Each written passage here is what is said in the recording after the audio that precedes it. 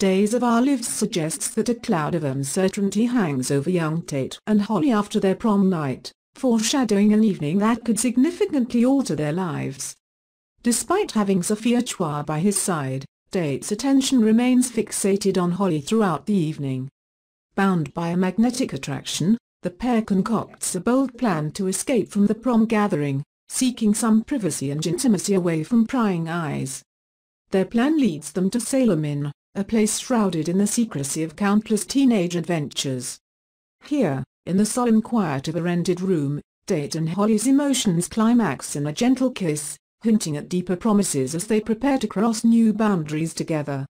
However, their night is far from secure.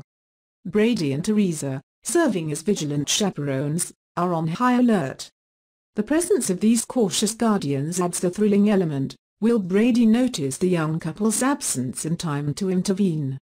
Memories of past episodes stir in the minds of DOOL fans, especially since Brady once facilitated Tate's romantic endeavor by giving him a golden card, a pass that allowed him to take Holly out on a memorable date.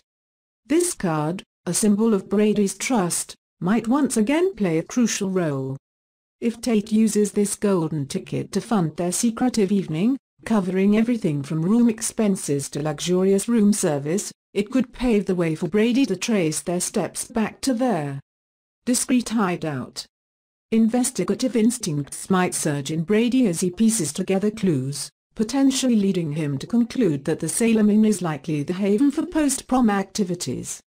With this assumption, Brady might shatter Holly and Tate's fragile plan, adding another layer of tension to an already tense evening. Upcoming episodes will captivate fans with the unfolding story of these unfortunate lovers, ensuring that Holly and Tate's journey becomes increasingly chaotic.